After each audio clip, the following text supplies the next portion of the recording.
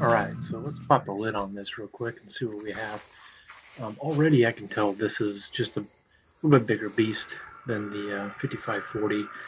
Got two USB-Cs on one side and then two USB 3.1s on the other side.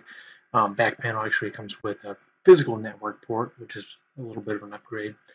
Thunderbolt and then HDMI connection, not display port, so that's interesting. Also an SD reader. So let's boot it up real quick, see how fast it boots.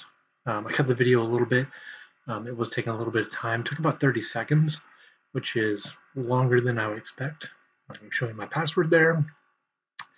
But overall, boot times were relatively quick. So taking a look at the dock, this is the D3100. We didn't show the WD19, I think it is, that we used on the 5540 in the previous video. This dock is way better. It doesn't clog up your only USB-C port like it does on the 5540, which of course you have two on the 7540. And it's just a better overall dock. The only trade-off is, of course, this dock, that it does not power the laptop. Also comes with an SD card slot. Watch me struggle with it here because I don't really use an SD card a whole lot except for Arduino and Raspberry Pi. So other than that, this is a phenomenal step up from a 5540. Let's take a look at what we have loaded on this. So a couple trade-offs. We wanted to get that RTX3000 as we mentioned in the previous video, so to keep us under budget, and that's under 3,000. We actually got this for less than 2,400, and so this was hundreds of dollars less. So the trade-off was, of course, we wanted the RTX3000 at a minimum.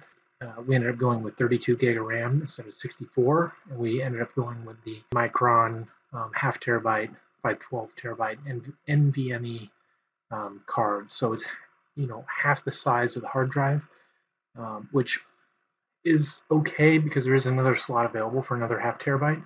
And then we went with the i7 9750H 2.6, and I believe that almost gets to 5 gigahertz. And we haven't even hyper-threaded it yet, and this thing is absolutely a performer. If you take a look at the benchmarks from Geekbench, this absolutely annihilates what we were looking at in the 5540. Just everything's just a little bit higher. Obviously, the graphics card is what we were after.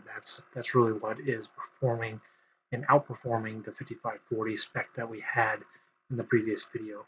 So let's take a look at that RTX 3000, which of course, again, the upgrade here is that now you're able to do tensor. So you're able to do AI development on this. You're able to do VR on this because this is the minimum card on a laptop now to be able to do VR.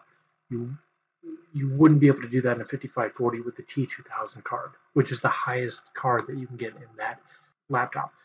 For this is a laptop I would buy personally.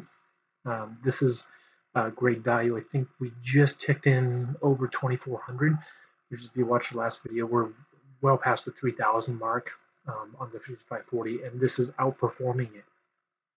So that's pretty interesting, given the fact that this has a little bit less horsepower in the processor, a little bit less hard drive, and a little bit less RAM.